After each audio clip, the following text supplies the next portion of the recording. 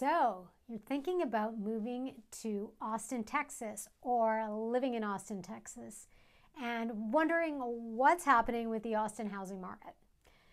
Well, the Austin housing market is definitely something you'll want to understand before considering a move.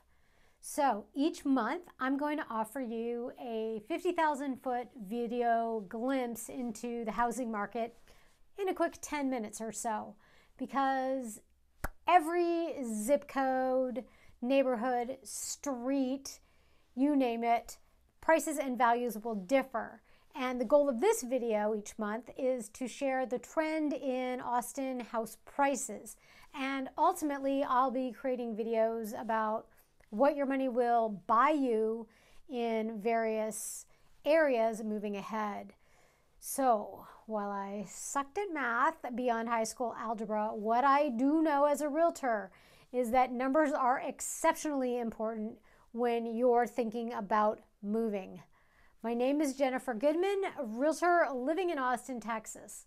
And if this is your first time to our channel and you want to know everything about living, working, playing, loving, and thriving in Austin, Texas, and you'd like to be connected to some incredible local experts and resources, then please subscribe below, tap the bell for notifications so you can be the first to know about current market living in Austin, Texas. So whether you're moving in 7 days, 7 weeks, or 7 months, give us a call, shoot us a text, send us an email. I'd love to help you out. So let's get started.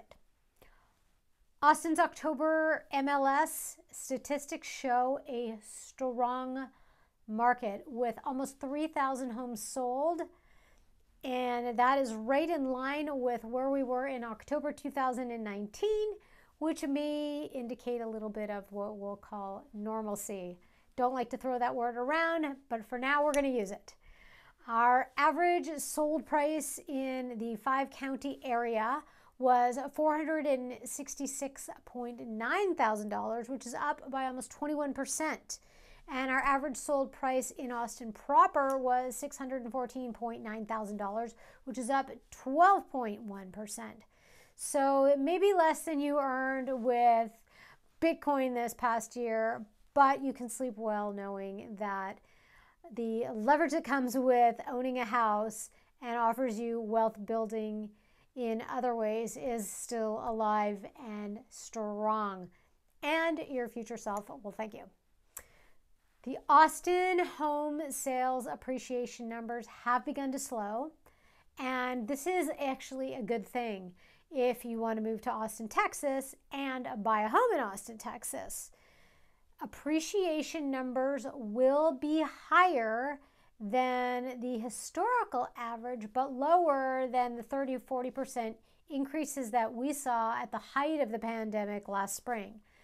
So some type of normalcy is returning to pricing and the ability to purchase houses in the real estate market. Highlights include the fact that total sales are actually down 18.4% in the metro and 21.8% in the city overall in October 2020. However, the city of Austin saw an average appreciation of 12.1%, as I mentioned. So this is really good news. The 5-county area saw a median cost per square foot up by 36.4%. So it's at about almost $243 a square foot, and the Austin area median dollars per square foot is up 31.3% to $324, a little bit over that. And ultimately, does this matter if you're buying high-end homes? Absolutely not. However, people like to know, and I'm happy to share, as it does give us a starting place and something to consider as you're moving from one market to another. The median days on market is 8 in the month of October, which means both the 5-county area and Austin area have homes basically that sit on the market for 8 days. Not a long time, but better than it's been in the past. So other appreciation numbers in the metro area, if we break them down, we're really up anywhere from 20 to 30%. And I'm happy to share specifics with you if you are at all interested. So what does this all mean? Now that we're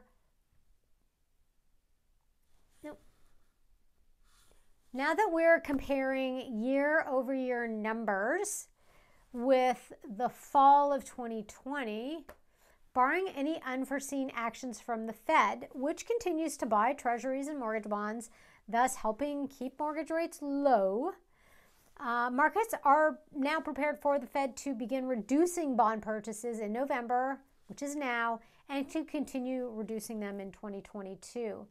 So we will put a microscope on upcoming sold house price numbers and appreciation in spring of 2022, because that's going to be a real telltale sign. So all things being equal, the spring will be an indicator for Austin's new housing sales and price norms. If you're a buyer, the fall and winter markets almost always provide buying opportunities. Repeat, buyers, if you're considering moving to Austin, Texas, buying an investment property or a first-time home or a move-up home or a move-down home, then we anticipate buying opportunities. Why? Because there are generally less buyers or less competition to purchase the houses that are for sale. So if you have the time and the motivation to search for your new home through the remainder of this year, we may be able to negotiate a more attractive purchase price than you will find in the spring. The spring will offer more houses to buy and more buyers to buy them. Competition will increase. So if you're a seller, I like to think that homes sell 363 days a year with a little break for Christmas and New Year's. And the fall-winter pricing does remain strong. So sellers may see multiple offers for well-priced houses still. However, they are not guaranteed. If your realtor guarantees you multiple offers run, they are not, at least last time I checked, in possession of a crystal ball. None of us are. However, we want to price your home for the market. So, those that were receiving multiple offers last year, just know that this was the exception to the rule, kind of like having a snow day or 5 in Austin, if you know what I mean. So that said, prices remain strong, and chances are you're sitting on some real equity if you've owned your home for the last 3 to 5 years. FYI, note sellers, if your home is currently for sale and you decide to remove your property from the multiple listing services for 90 days, that will be considered a new listing in the spring of 2022. Anything less than 90 days, though, and it is not a new listing. Not my rule, not any realtor's rule. It is just the rule that we all live by, according to the Austin Board of Realtors. So, new listings have a different cachet than those that have been on market for months. If your house isn't selling currently and you believe it is priced well for the market, then you need to consider, if it's not the price, it's the condition, and if it's not the price or condition, it is both. So, demand remains steady. Something's going on. Always bear in mind, though, that real estate is hyperlocal and hyper-situational. So please reach out to me if you have any questions about your specific market or situation. I'm Jennifer S. Goodman, living in Austin, Texas, and if you've enjoyed this video, I want you to know more about living in Austin, Texas, and just please subscribe to this channel to ensure you get the most recent updates about local Austin real estate market and introductions to some exceptional people that I will be bringing on. Then we will share people and places and all the great things that make working, playing, loving, and living in Austin, Texas that much sweeter for when you move to Austin, Texas.